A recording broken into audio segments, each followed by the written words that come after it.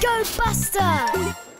It's the end of school, and it's time for Scout to return the school flower that she'd been taking care of. Now whose turn is it to take it home and care for it? Hooray! It's Buster's turn! Buster is going really slowly. He wants to make sure he takes good care of the flower. It's time to say goodbye to Scout and Ash. Whoa! Careful, Buster! That was a close one. Buster is so happy to be caring for the flower that he's drawn a picture of it. He's even brought it to dinner. I don't think it eats carrots, Buster. It needs water instead to make sure it grows strong.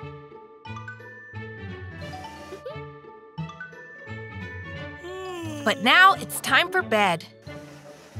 Good night, flower. The next morning, Buster is super excited for school. Careful, Buster. You don't want to knock the flower. Oh no! The flower has smashed. What is Buster doing? He's hiding it because he's afraid he'll get in trouble.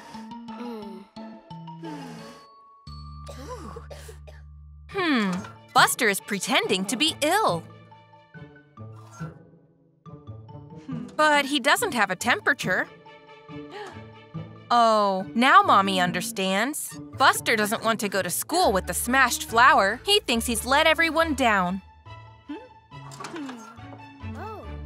But Mommy knows what to do. They'll put the flower in a brand new pot. It looks even better than before.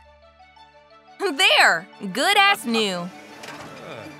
Buster returns the flower to class. Everyone is really impressed with its lovely new pot.